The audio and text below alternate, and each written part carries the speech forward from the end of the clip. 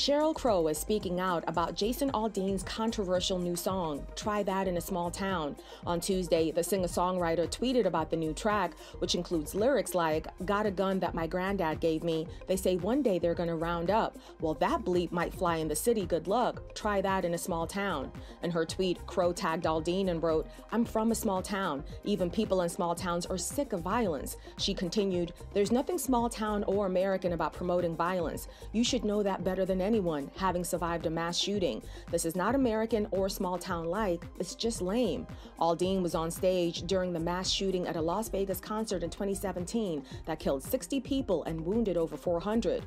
The new track has received widespread backlash since its July 14th release, with Crow's comments joining those of outraged social media users who have accused Aldean of being pro-gun, while others have accused him of being racist. In response, Aldean tweeted that he finds the accusations against him dangerous and said that any assertions of racist references in the song are meritless. He also noted how he was present during the 2017 mass shooting and that no one wants to continue to see senseless headlines or families ripped apart, including him. The singer maintains that his song is about, quote, "the feeling of a community that I had growing up where we took care of our neighbors regardless of differences of background or belief."